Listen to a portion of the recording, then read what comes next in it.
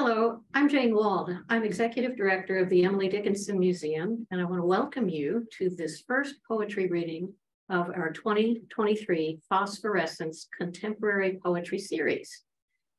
Emily Dickinson's lexicon, which for years, she once said, was her constant companion, defined phosphorescence as a faint light or luminescence of a body unaccompanied with sensible heat.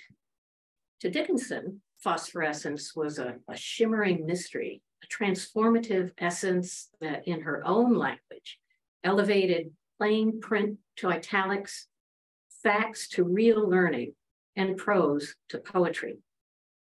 We launched this phosphorescence series during the pandemic in 2021 in celebration of the power of poetry to spark the imagination and ignite transformation. We're thrilled to return with another series running monthly between May and October this year. Established and emerging poets from all over the world. During this evening's program, we encourage you to use the chat feature in your Zoom app to share words of encouragement with our wonderful poets tonight. And we'll be sure to share your comments with them after the program. Tonight's readings will be followed by a Q&A with our poets, and we'll take questions from our audience using the typed Q&A feature, which you can find at the bottom of your Zoom toolbar. Feel free to place questions there at any time during tonight's program, and we'll get to them as they come. And now it's my great pleasure to introduce tonight's poets who are joining me here in Emily Dickinson's Amherst Homestead in her recently restored parlor. Dara Barrois Dixon was born in New Orleans, Louisiana, and lives and works in Western Massachusetts. Her books include the recently published Tolstoy Killed Anna Karenina, In the Still of the Night, You Good Thing, Reverse Rapture, and Chatbooks Through 9 and 2 Poems. She edits for Factory Hollow Press and has received support for her writing from Lannan, Guggenheim, the National Endowment for the Arts, and the Massachusetts Cultural Council. She's offered poetry, writing, and form and theory seminars for Hollins University, University of Alabama, University of Montana, University of Texas, Emory University, and University of Massachusetts Amherst, as well as at other art organizations and locations across the United States. Gillian Conoley is a poet, editor, and translator. Her new collection, Notes from the Passenger, is just out with Nightboat Books. The author of 10 collections of poetry, Conoley received the Shelley Memorial Award from the Poetry Society of America and was awarded the Jerome J. Shestak Poetry Prize, a National Endowment for the Arts grant, and a Fund for Poetry award. A Little More Red Sun on the Human, also with Nightboat, won the 39th Annual Northern California Book Award in 2020. Conoley is the founder and editor of Volt magazine and is taught at the University of Iowa Writers Workshop, the University of Denver, Vermont College, and Tulane University. A longtime resident of the San Francisco Bay Area, Conoley is currently professor of English and poetry, poet in residence at Sonoma State University. Eleni Sikelianos is a poet, writer, and a master of mixing genres. Your Kingdom, out this year, is her 10th book of poetry, alongside 2 memoir verse image novels. Sikelianos' writing is frequently saturated with delight in the natural world as a layperson's study of biology, and is dedicated to an eco-poetic turning of the kaleidoscope for more angles on what being alive looks and feels like. Edgeplay manifested her work in many ways, including in her collaborations with musicians, filmmakers, and visual artists. I'm delighted to welcome Dara, Gillian, and Eleni this evening, and we'll invite Dara to read first. Thank you. Okay. So thank you all for having us to this magnificent place.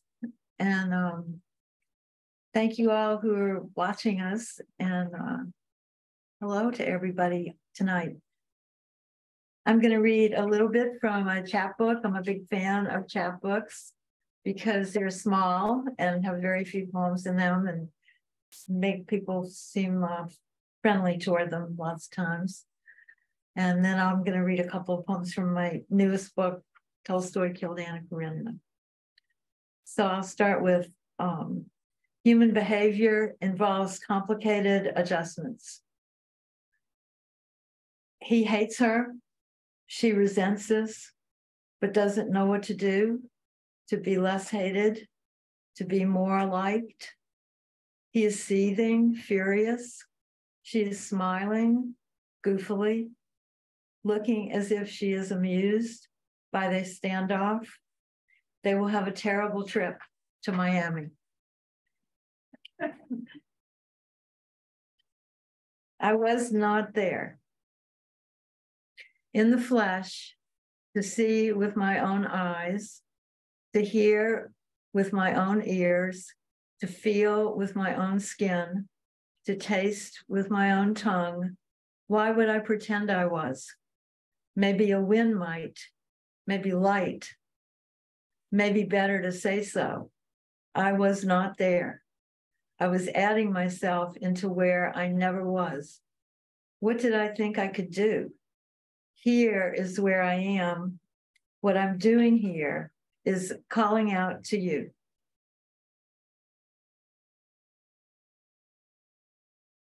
Lots of times people ask you what poetry is to you, and it's many, many things to me. And for one thing, probably everything that made my life possible.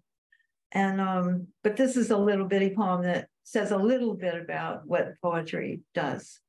Poetry makes the bad things we say better. It makes the unforgivable things we do come close to seeming forgivable. The worst understandable, the least worthy somehow elevated. And that may be what poetry does.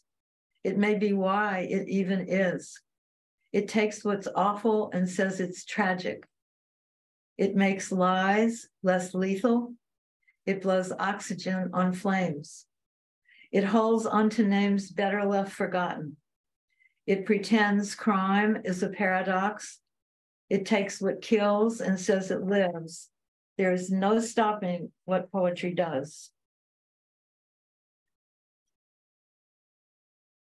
And this is the smell of stale milk chocolate coming out of its cellophane wrapper.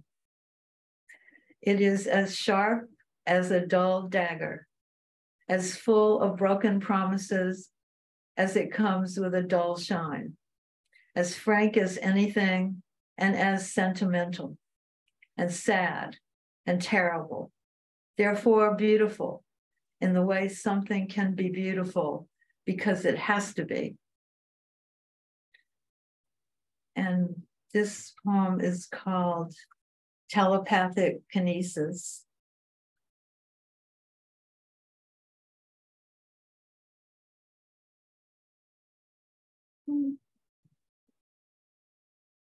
Telepathic Kinesis. The beautiful orphans found themselves wandering in forest of terrestrial magnification. An enormous, oversized elk, an elk of epic proportion, a giant of an elk, followed their every footstep. They could hear the cracking of underbrush as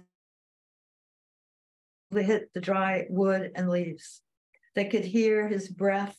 They heard the thunk of his antlers against a tree trunk as they climbed into an open window of a shack they found, wide-eyed in a green, peaceful clearing near a sweet little running river's edge. The elk stepped up to the shack's little porch where it didn't really fit. Night fell. The moon rose.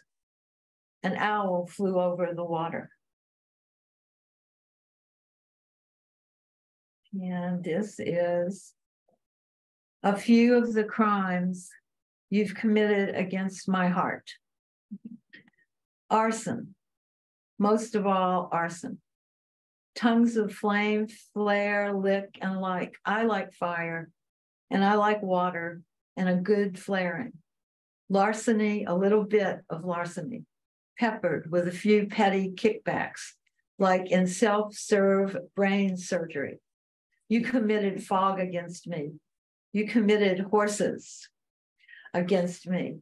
You attacked me with hummingbirds. You ambushed me with iridescence. You scalped me with trees. You blindsided me with stars. You pushed me over the edge with bumblebees. You broke into me with gills, me with lungs under my wings. With books, you electrocuted me. With words, you tore me to pieces. With wildfire, you blinded me. With inferotemporal neurons, you swindled me.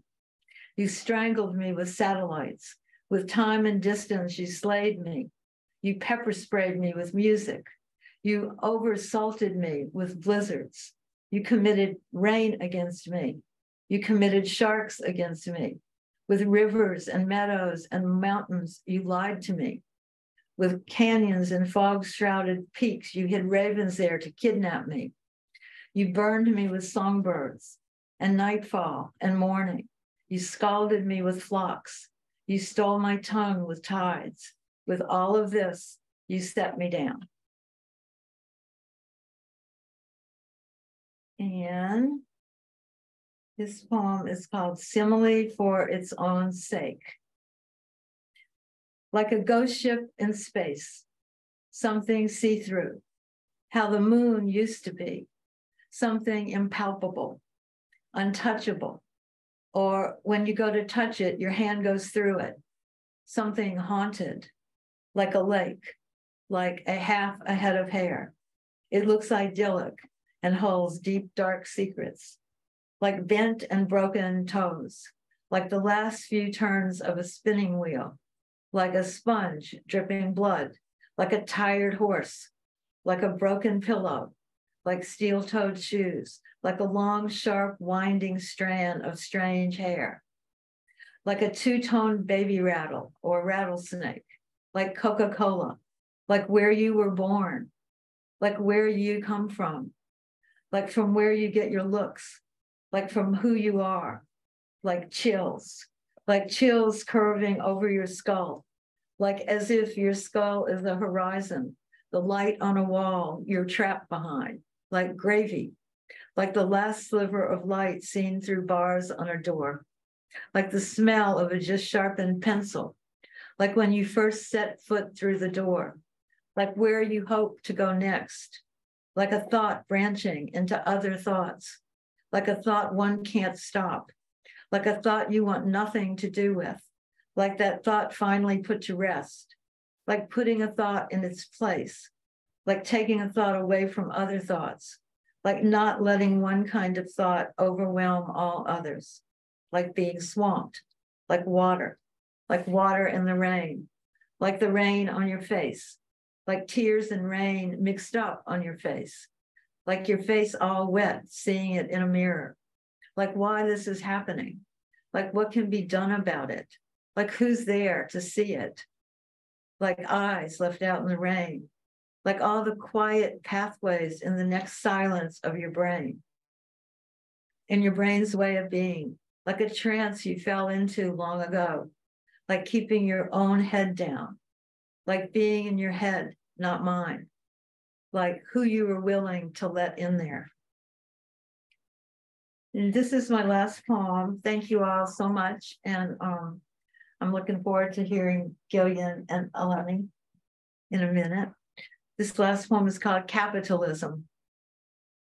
It makes me feel about as low as ASAP makes me feel, as if someone is warning me a snake's in my path, only it's a pretty snake.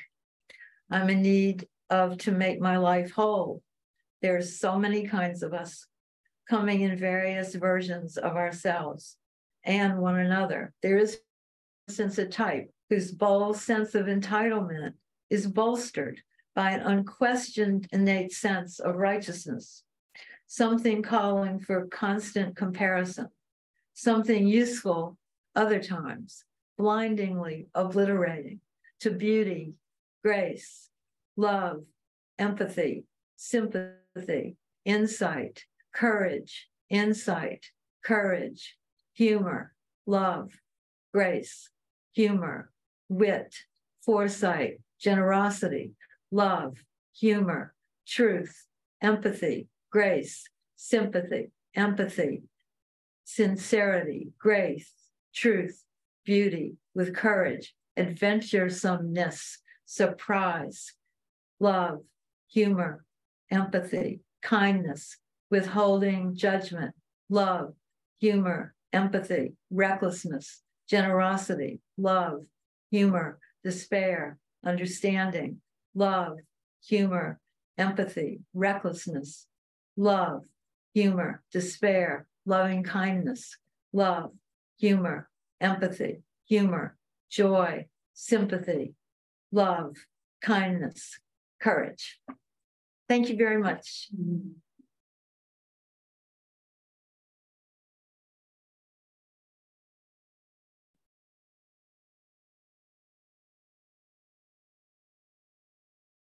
That was really beautiful, Dara. Thank you. You're welcome. Every molecule in my body is buzzing with joy at being here. Thank you so much, Brooke and Jane and Anna and Patrick and the Emily Dickinson Museum and Dara and Eleni. It's great to be here. I'm going to read from my new book, Notes from the Passenger, which just came out with Nightboat Books. And I'll start with a poem called The Passenger. The book is essentially a kind of bardic journey between the living and the dead. And it jumps in time between the present and ancient times and into the future. So I'll just start with The Passenger. Once and for all mind wanderings of the passenger, the beer garden's composure in its death rattle, green partitions, scaled walls, backstroking waterways, lure to lure. The passenger rejects projection, its limpid, mirror-like distortion, prefers vibratory qualities of the seat cushion, a spreading of the hands. The passenger walked without destination for years without aging, in open sorrow, a suitcase out of which everything had fallen by the wayside, bit by bit, as though a salesperson without wear. Along sidewalks, discarded nurse caps, the gloves of queens, a demolition of the root. In the deep mycorrhizal network between white bark pine and subalpine conifers, the passenger began to step and swerve in an unsteady manner. A hologram projected up against a hieroglyph, figure drawings in caves, indeterminate, exact, the sun going red, yellow, red, often never unearthed. The passenger finished off the memory drink with its supernova's hyper-relativistic speck. Sun still more than 4 billion years old, a glimpse, a glint into Homeric times when one could pick up one's chariot with one hand. Warmed ocean, open country. It was most like night, this thing we walked into. The messenger. The messenger came without papers and song, out of sleep, unharmed, a guide figure at a pit stop, digestive issues, a tingling sore throat. At all times, the time between technologies dripped a rain silver tinged translucence into day, pink blue shade of one unidentified flower bush. The messenger took a sprig, couldn't say, I am a messenger with epistolary, anthropological, epigenetic trauma. Some deep ancestral thing floats over the greening hills. Surely you understand this, the messenger said, at a loss. The messenger had no distinguishing physical characteristics, but was more a feeling that all was going to be made clear. Necrotic silence in a shed, a peaceful death inside a bunker, an overheated RV roamed, holding screen and air. One could still breathe out of a twizzle stick. The messenger was part of the deep urge to sit, stand, lie down in an aura of intimacy awaiting the message. The charged surround data claims we open around 15 times a day, awaiting the message. It does not matter what one secretes or imbibes, whether is a serotonin permafrost, a lookable flame.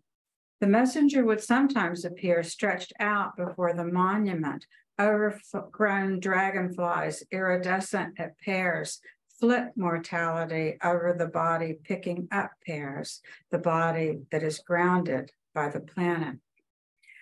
I have sent you a moonstone talisman via snail mail, says the messenger, attempting friendliness. Also, pain is everywhere. War never cleanses. In her silk coat pocket, the algorithm fibrillating. The messenger wanted an implant in the hand the size of a grain of rice to get shopping done, the blackout curtains drawn under a sun color of fresh salmon now frozen. Some said a new seasoning of smoke and ash sprinkled over slices of mango would pretend the messenger was of temporary non-citizenship in an exclusive, genderless, paradisical future universe, an orb where we take a car, an invaginated spermicide, down pathways to an old belief system turned glassine, on which, on either side, we who were awaiting the message in an aura of intimacy peered, looking through, smitten by the mystery of one another, as if that were the message going all Cohen with a worn deck of red cards, a divining rod, whispering technology of a battery clock. I would love to begin to explain the many voices plugged in, wires dangling, a desire for windstorm. Starlings sing to hear themselves. It is pleasurable, reply the naturalists. I would love to begin to say something to relieve the onslaught of unleashed voices, but it appears I have fallen down a sky blue tube in the aura of intimacy awaiting the message. Between birth and personhood, death's evensong enters everyone you love, pierces gut, and everyone forgets very, very slowly, pears flushed russet in trees, a quiver over history's ossuary of banality and greed, though roadside tumbles a child's silver bucket, handle still on the pail. Why daylilies? Why thistle? Why shoes, hats to carry departed's death essence to those of us remaining among the longest living? We lost the baby, though the baby crowned. When we loved, we were crowned. The sorrows returned when our crown's gems, thorns ruptured into our skulls. Bombs, dick pics and bombs, the live takes of how to sweep cages of baby shit back onto ruling class. I would like to message you, but the white powdery appropriation of my throat, cuttlefish, songbird, vapor in this body is like a body politic on stringy cloud. Every everyone a sage rising on a platform, a rapture massaged into all of the threats, multiglottal, the collective dream of art. How even in death or in birth, dust motes glint the perineum, a celestial orbit. The messenger presents the body with the very clean blood in the curse, a head full of Ouroboros for a wig if all hair falls out. In the middle of no more money, in orgasm, we give ourselves over to the briny substance just under the surface of the divine.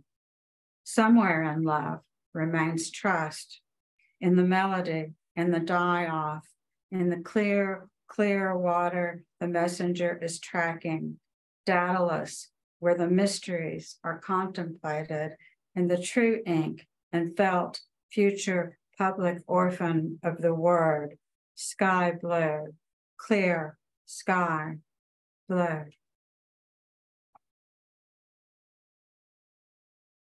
And this poem makes mention of Saint Perpetua, who invented the diary in 203 CE in Carthage in a Roman prison just before she was executed. And the poem is for my daughter, and the title is How It Was No Longer Only the Country That Was Divided. It was the order and their words, so that when someone said work, we lay down, so that when someone said art, memory was our insufficiency. We caught it in our hands, grievous, sharp. After 5 or so years, the t-shirt pills. Every day, I say, try throwing it away to teach my daughter something new.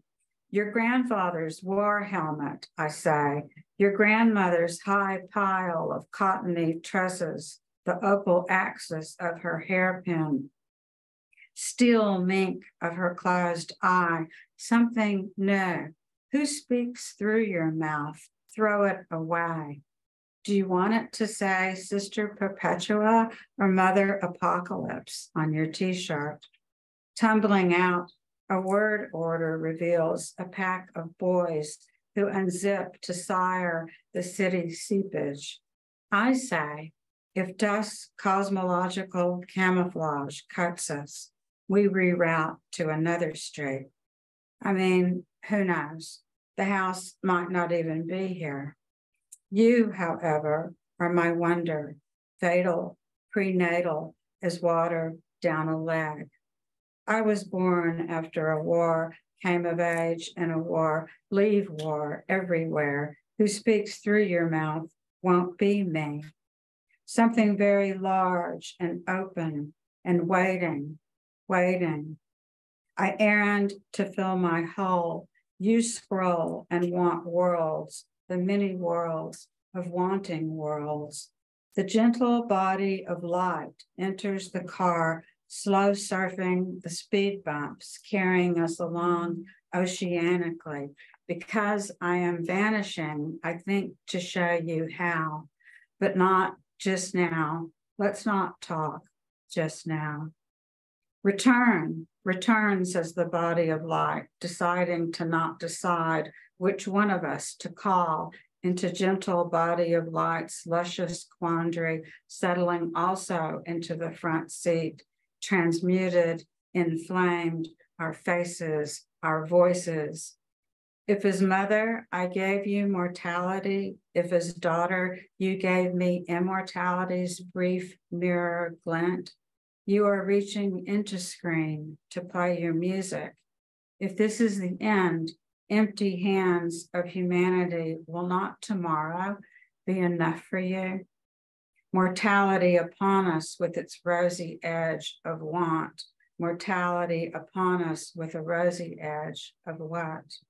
So nothing cannot go unsaid. To pass the night in open air, Saint Perpetua invented the diary in prison, and after requesting water, knew not to ask for any other favor but perseverance of the flesh. I'm green and strong as live oak on dry gold grass. I'm blue with externalizing my interior enemies. When they are gone, I aspirate in primeval mist. James Joyce wrote the dead until the last page was snow full. If there is fire, we will pick it up, play with it. Gentle body of light, I am lonesome pine for you. Who speaks waits under the blind glare of Jane Eyre's mysterious red room. Unlock, and we river came, the lyric. You know that patois? Gentle body of light, you've got such a cruel ideal. Grievous sharp-nailed coyote steps at seafoam's edge. If we isolate the isotope, may it rain in the echo chamber. Gentle body of light, when we're within you, we're outside you. We swim the plasma. We would shred the threshold, find airport by matchlight. And I will close with a short poem called White Spruce. If all experience is mystical, the white spruce swayed in the window, branch by branch, almost to the doorstep, willow-like near your sun-damaged eyes. And what do dirt's sinuous motions have to do with leaves' actions? I asked the young woman, I asked the grandmother, and the entire family crawling across the floor. And who is the young returnee who would carry his AK-47 past the 7-Eleven, almost to the corner and back, wanting chips, sometimes candy, a contemplative on duty? This wake, sleep, see, the planet and its lost parts lay plow to the furrow, dream a little dream with me.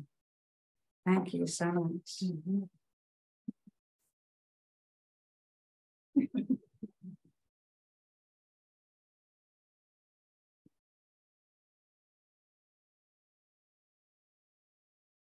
So happy to be here with Dara and Gillian, and just so happy to be reading poems together in Emily Dickinson's house. Thank you so much to the Emily Dickinson Homestead.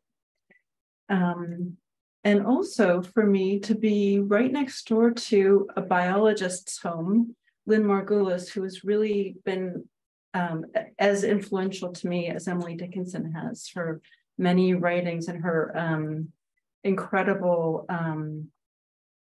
foresight and breakthrough in theorizing symbiogenesis, evolution that is driven also by organisms working together, not just by competition. That's been a huge influence on me and a huge influence on actually the project that became this book, Your Kingdom, that I'm going to read from tonight. So really, and in fact, her son, Dorian Sagan, one of the drawings in the book is from Dorian Sagan. So it's just a double, triple, quadruple, that is centuple pleasure to be here tonight. I'm going to start with a kind of essay poem. I'm just going to read part of it because it sort of explains some of the things that are going on in the book. But I'll say that I had 2 books ago, I was writing a lot about species extinction. Tomorrow is Endangered Species Day, International Endangered Species Day. I think there are about 1 million species right now in danger of extinction. So I was working on that, and I wanted to still think about an eco-poetics, but in a joyful way.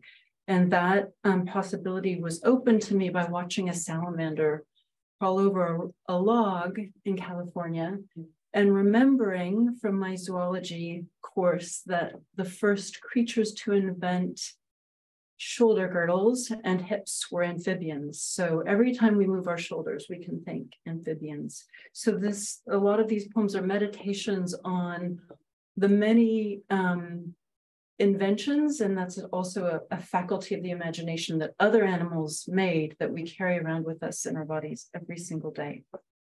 So from this opening essay poem called Nothing in Evolution Makes Sense Except in the Light of Phylogeny.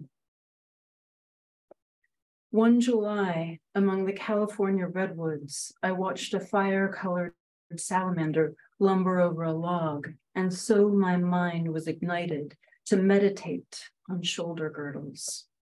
Amphibians invented them.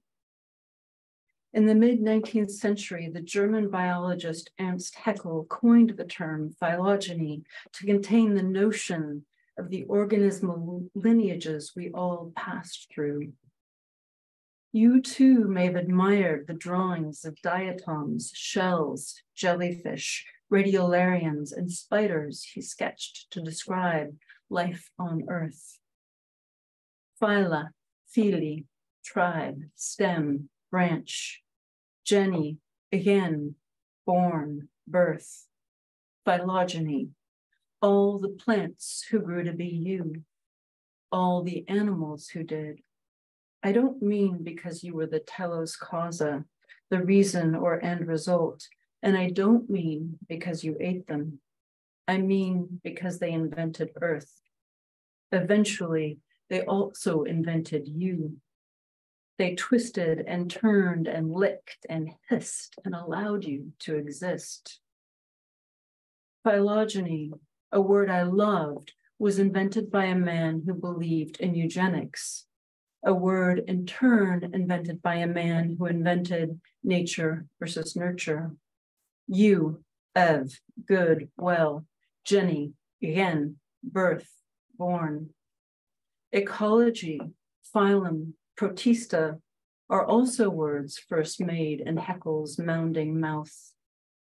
Here I am at the bottom of Haeckel's world riddle. Every word I utter haunted, in conflict with all the animals. Can anything ever be held away from human tongues? Some hunters in ritual sideways the names for bears, Arctus, Ursus, a taboo on naming what is wild. Instead of bear, a hunter said, the brown one, honey eater, good calf, honey pig. As soon as a bear crept out of a word did its work to erase the bear. The animals' names light up in crackling flame. Main and unmain. Now we are rolling around on Earth, draping our tongues in Latin things. We always said the bird doesn't care what you call it. That's one way I'm different from a bird. The bird takes flight from its word. And I'm going to go into this long title poem, Your Kingdom. I'm not going to read, it's a 55-page poem. So we won't be reading the whole thing tonight. I'm just going to read the first couple of pages. If you like, let the body feel all its own evolution inside, opening flagella and feathers and fingers door by door, a ragged neuron dangling like a participle to hear a bare sound. On the path, find a red eye-hole rabbit, fat of the bulbous stalk pecked out to the core. A raptor did that. So you can bore back to the salamander you once were, straggling under the skin. Grope toward the protozoa, snagging on the rise toward placental knowing. Who developed eyes for you, agape in open waters? The worm that made a kidney-like chamber burrows in, directing your heart leftward in nodal cascade, slow at your hagfish spine. Who will bury your bones, investigate a redwood rain, or tap the garnet of your heartwood bark? Put your flat needles on dry ice to inquire after your tree family, father or mother in the fairy ring next to you, find you are most closely related to grass, if you are a redwood.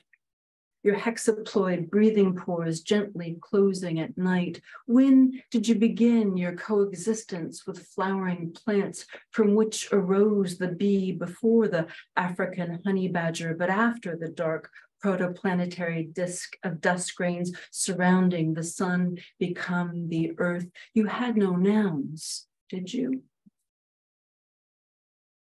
I'm going to stop that excerpt there.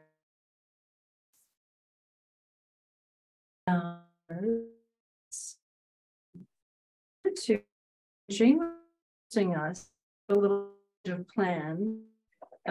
It made me think about phosphorescence and this section of the where I'm thinking about bioluminescence, not the same thing, but still sparks the imagination in a similar way. And Gillian had all that beautiful, what was the line, the bodily light? How did that go, Gillian? Gentle body of light. Gentle body of light. And I was thinking about this connection. And so I'm going to read this poem. It's a little bit longer. It's about 4.5 minutes, called Animal Light. And it's, an exploration of different kinds of bioluminescence, which is just such an incredible thing that animals are able to create. Not just animals, actually, wood, fungi, and so forth. And we actually do have our own bioluminescence that we give off. Apparently, it's pretty weak. Stronger in the afternoon. Animal light. Some damp wood will give off a glow. Oh, marine vertebrates and those who go spine free. Oh, fungi. Oh, firefly. Come. Light up the caverns and taverns in counter illumination camo. Bacteriogenic light, your autogenic self-made light, flashing libidinally, luciferase. Easy now, come down off that high sky. If you see but a light of dead fish and flesh, what will you read in the long night? I will read words to bring my head back to my heart. Noctiluca, my night light.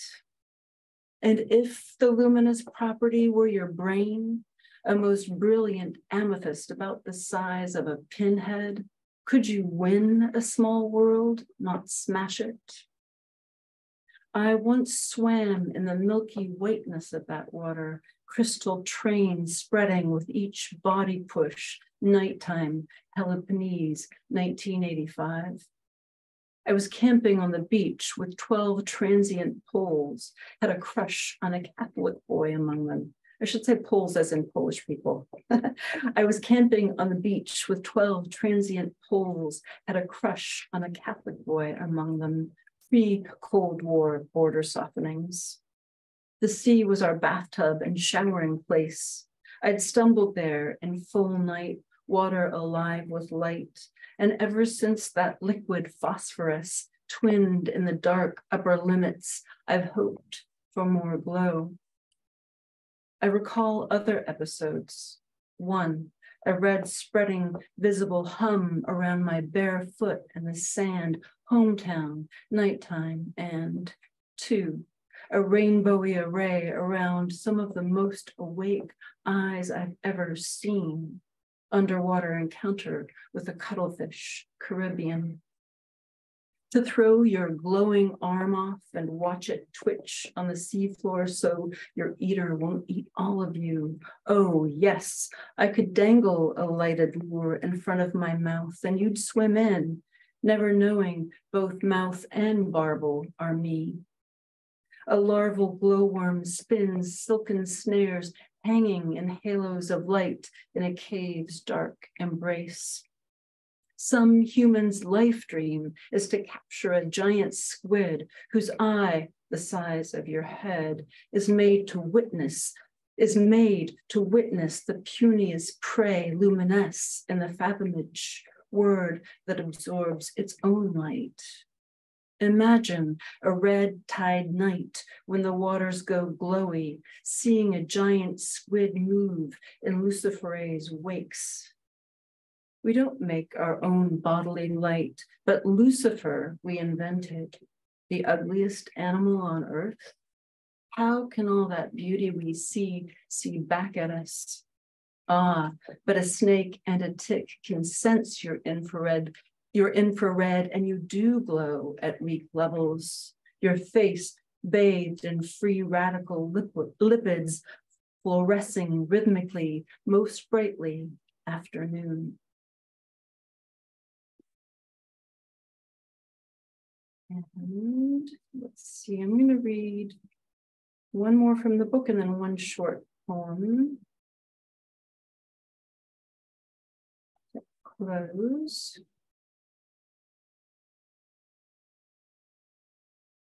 And this is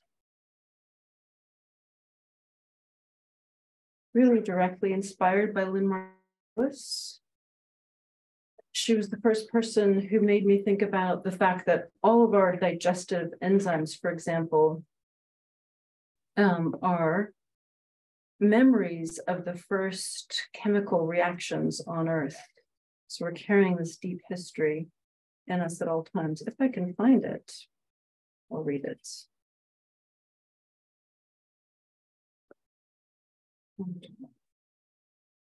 Okay, and it's called To Do. It's a to-do list poem, right cephalopod poem. I write something down for my future self. I want it to change what myself does later. I want it to make my future self know the past thought. Rude time has a role in this. It's been me now and me then all along in a feedback loop. Weird. The then can occupy a past or a future. I was a child then. Then when I'm 100, I'll hoot like an owl. Now I'm writing right cephalopod poem. Like a fish that sends itself a signal. This electrical output is from me, so it doesn't get confused by another fish's message, mistake itself for someone else. I'll read those marks later and know what to do. Write cephalopod poem. Or who I am writing. I am signaling to myself to get organized, just like cells tangled up and trying to build a tentacle. Here, I've written it, cephalopod poem. Along with everything else going on inside you, it's a memory of the first chemical kisses, not on Earth, because Earth didn't exist yet when all this kissing started. And then just one short poem, because I wanted to have something that seemed vaguely Emily Dickinson-like, and there was an orchid in here, so. Flowers invite me. Flowers invited me to feel fatter. Flowers invited me to feel plush. Pushy flowers invited me to bleed thick color, but gorgeously. What flowers? Oh, the orchids? No or yes, Amaryllis. Yes or no, my love. Thank you. Thank you all.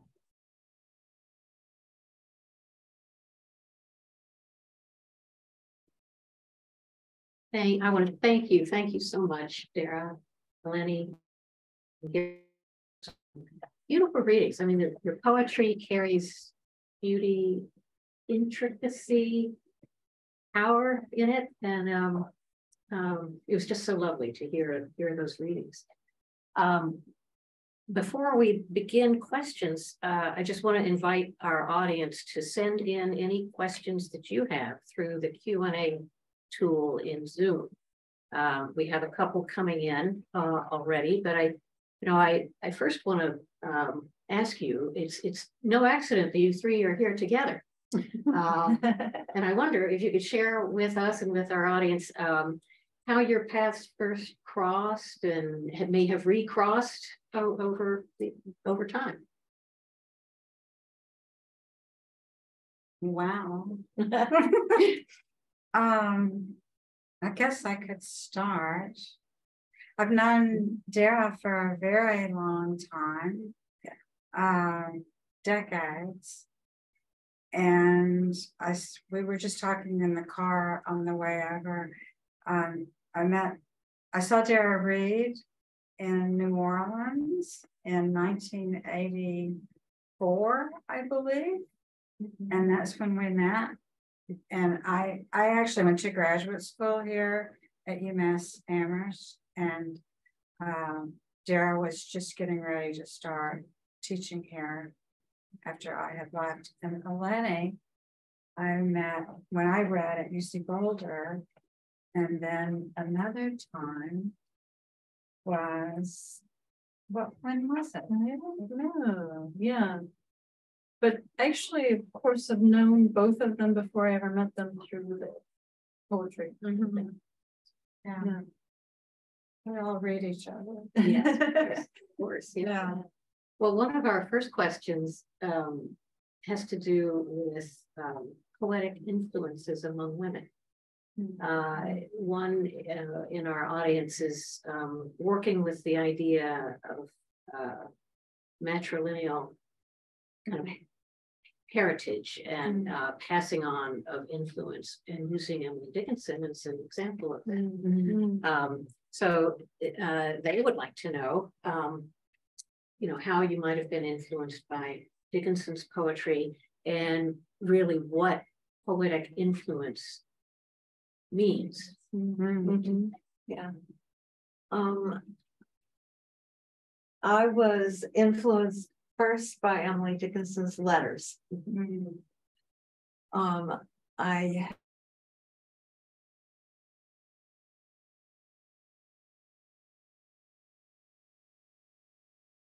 I was given the 3-volume edition of the letters as a arrival here gift.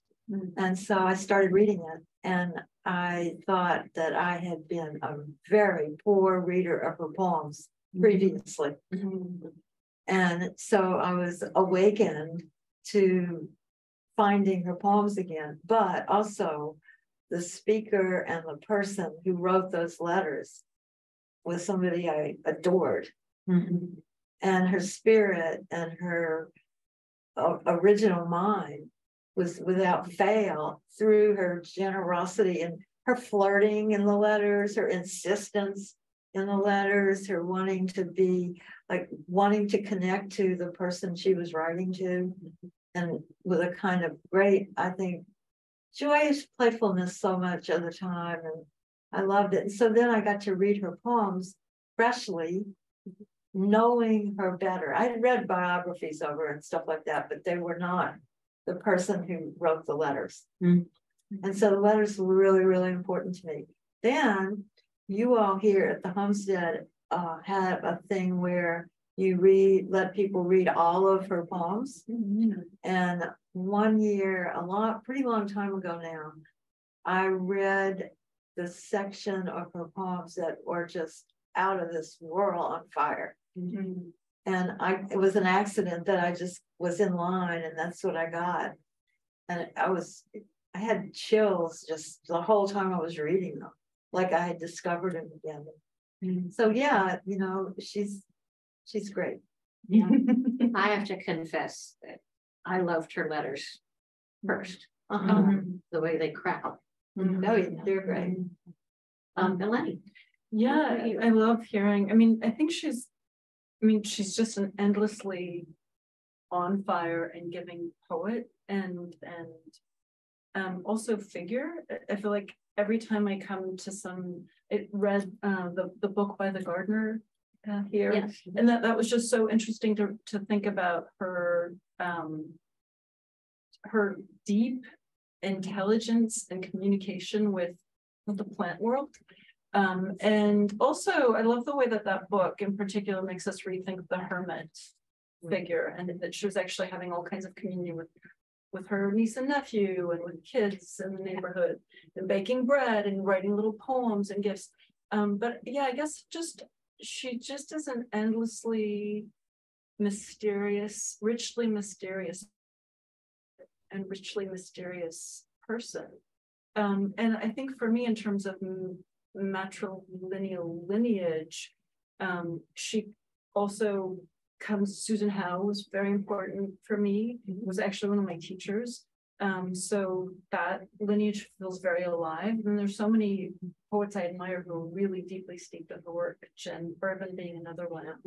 And of course, Lynn Margulis was influenced by Dickinson and quotes her a lot. So she's just a powerhouse. And I mean, I think of her and Whitman as the two American progenitors. I share her birthday with Whitman.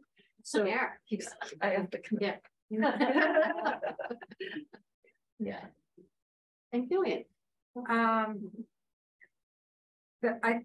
think the most remarkable thing about Dickinson is that the work is so alive today and seems completely new today. And it's the multiplicity of meanings and associations that you get with Dickinson. The thing I love the most about poetry is that it's unparaphrasable, and she is completely unparaphrasable. And in terms of matrilineal heritage, I just want to, I agree completely with everything Dara and Eleni just said, especially the Susan Howe's book and Richard Werner's and Jen Bourbon's work. But I also wanted to mention, there's a wonderful story about when Audrey and Rich in the 50s, she was taught in Emily Dickinson that had end rhymes and no dashes. And so when the Johnson edition came out and the dashes were put in, that she wrote about how it completely, changed her life and blew the top off of her head, as Dickinson would say. And it was a completely, I was like, this is what poetry is. And so it's a really, she's been an incredibly influential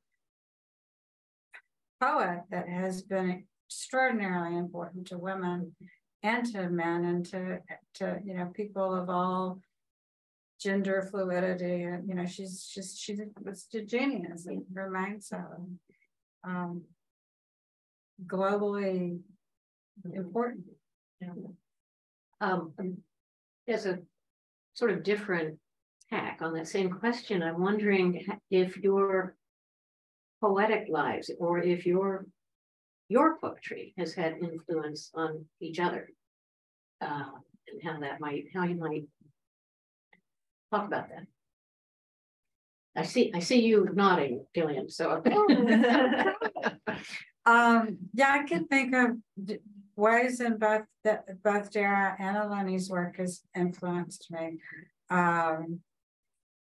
Dara, in terms of what she does, a poem that has the structure of a list, and yet it goes into all of these directions that one is not expecting at all.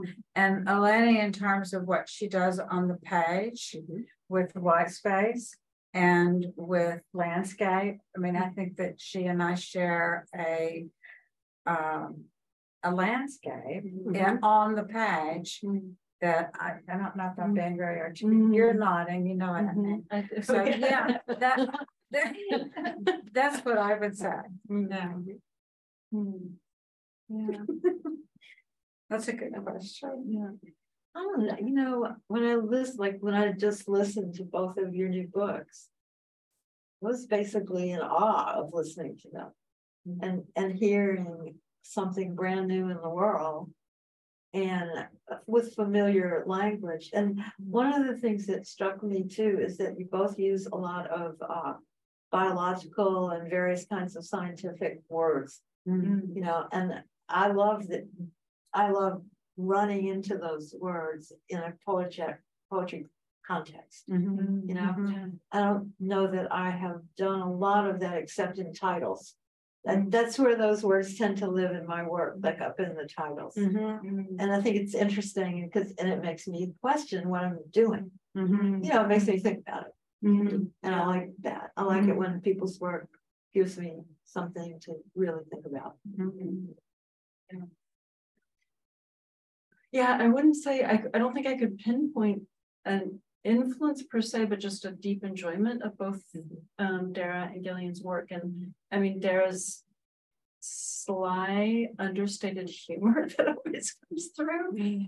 And then just, this list thing that Gillian was mentioning, which we heard in that last poem so beautifully, and this repetition of very simple words that just takes on this whole other world. So fantastic. And then, Gillian's also Gillian's use of the page for sure, and the gaps between words and lines, but also your ability to have kind of a sense of character, even though there aren't characters per se. It's really stunning. Just going back for a sec, one of the poets, thinking of matrilineal lineages, one of the poets I've been very excited about this past year is an Uruguayan poet, Amanda Berenguer, and she was very influenced by Dickinson. She translated Dickinson. So I just wanted to throw that out for that question. Okay, that's wonderful. We have another question that's about what it's like to write post-pandemic. If, coming through the pandemic now, whether that's affected or had an impact on perhaps the content or the themes or the form of your work. Dara, would you like to? I think it's bound to. Yeah, it would be impossible to avoid it. And the times you live in generates a lot of language. And so think of all the language that's come into our consciousness because of the pandemic. And I think what's one of the things that struck me very early on in the beginning of it was that for a long time, artists desire to, and for good reasons, love uncertainty and not knowing what is coming. And the pandemic put the brakes on that for a whole lot of people. They wanted a little bit certainty. They wanted a little bit of knowing what's coming. Like, when is this going to be over? Was like such a sweet question people asked each other at the very beginning, with people hoping it would be like, by spring. Well, that was, a dream. But I think it also called into very, very sharp distinctiveness our mortality. And you definitely addressed that so directly over and over again. Plus our becoming who we are with your interest in the poems, like where our soldiers came from, and all that's all to me related to a consciousness that becomes more self-conscious because of our time. I feel like often these big events come out more slowly in my work, except that I was certainly thinking a lot about viruses, and as also drivers of because I was that didn't make its way into the book, but drivers of evolution actually, and this weird non-life entity that actually has this capacity to drive life. I don't know. So I don't know where it will go yet, but it may. I think also just thinking about all these ways that we don't have control over. That's we think we have control, but we really don't. Which I think is also for me what is exciting in poetry is that like just the proliferation of we don't have control over meaning actually. So I would really agree about the loss of control that comes up strongly in my book. That notes from the passenger, the idea that we're passengers, not drivers, and that we have a having going through this. I mean, it's a historic epic, and it isn't over, and that we do not have control over. Poets love uncertainty. I don't like uncertainty in my life, so I love it in poetry. you know, yeah. So that people love it in Emily Dickinson also. The right. fact that we can't do things we can't know. Yeah, that it's just an unknowable thing. But when it happens in your life, that's a completely different thing. And that loss of certainty, that loss of control is not a bad thing for human beings to experience, as painful as it is. Yeah. And I'll add just one little thing, not little thing, but something. I think it's really brought out in people a desire to take more seriously how to comfort one another. And I think that's been in poetry too, but, you know, because you can be comforted by something that's challenging you, just as you can be comforted by somebody who's being sweet to you. It will engage you. Exactly. Just, you know, you feel like your brain's working. Right. So it's been kind of a companion for us, I think, through the pandemic. Yeah, poetry's had a lot of help for people during it. We have another interesting question for you as poets, and it is when you sense a poem forming in your mind, when and how do you decide on structure and form for that new poem?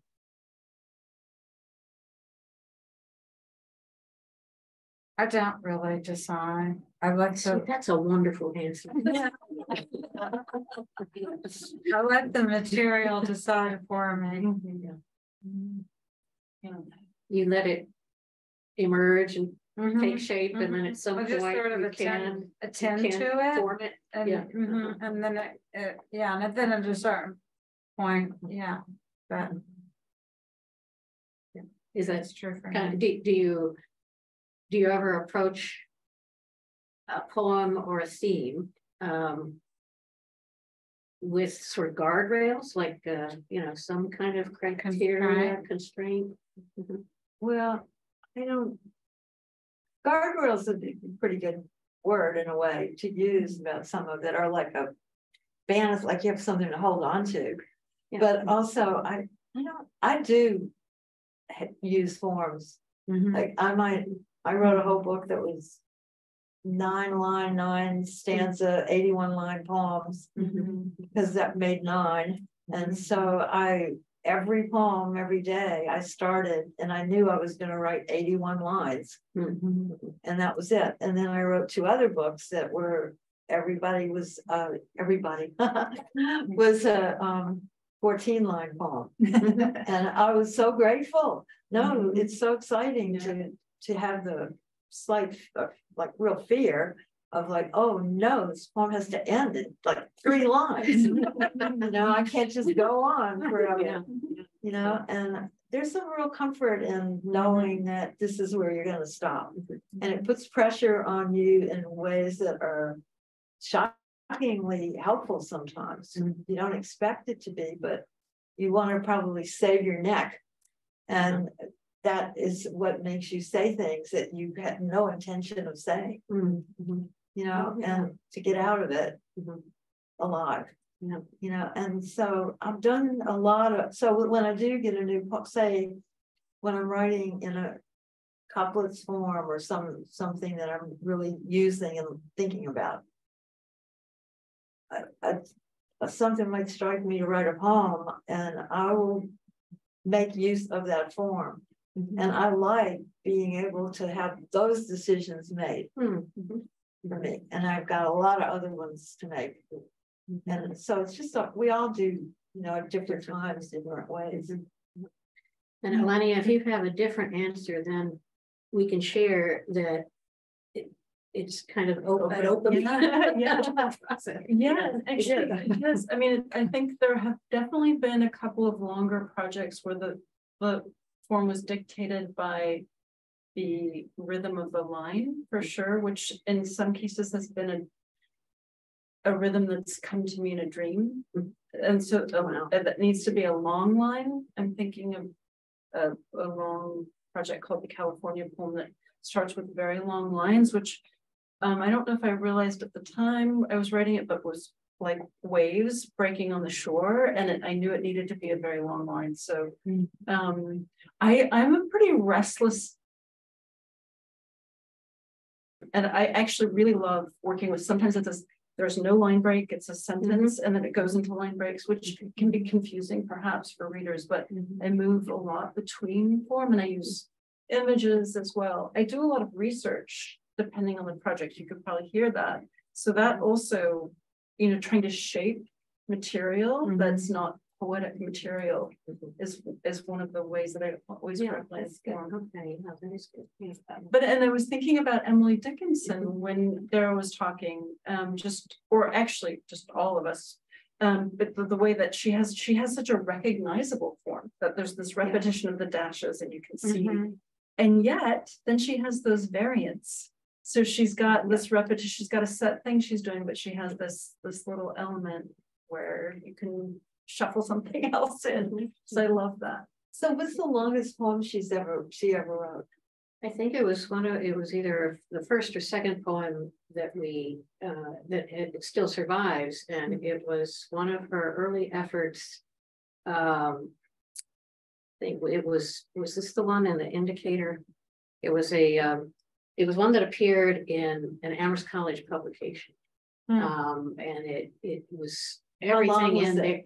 I think it's probably this is sort of a guess, but maybe 80 lines long, 100 lines long. But there was sort of references to everything, education. I don't think I've ever read that. Astrology and so forth. Yeah, it was. It's quite a read. It's almost like riding a galloping Emily Dickinson horse. But yeah, it's early on in the book. The galloping Emily Dickinson horse. Yes, right there. Yeah.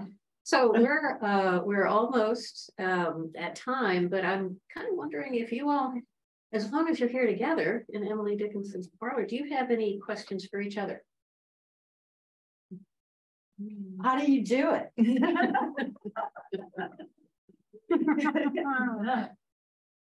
Well, I think we heard in the penultimate question a lot about how you do it and how you do it in different ways. So that I think is just really just intriguing for all of us, and also because we see, as you said, Eleni, how Emily Dickinson does it. And she's got her own way. Well, this really concludes this evening's first Phosphorescence Poetry Reading. And I really want to thank each of you, Dara, Eleni, and Gillian, for being with us tonight and for kicking off this series in such a wonderful, beautiful way.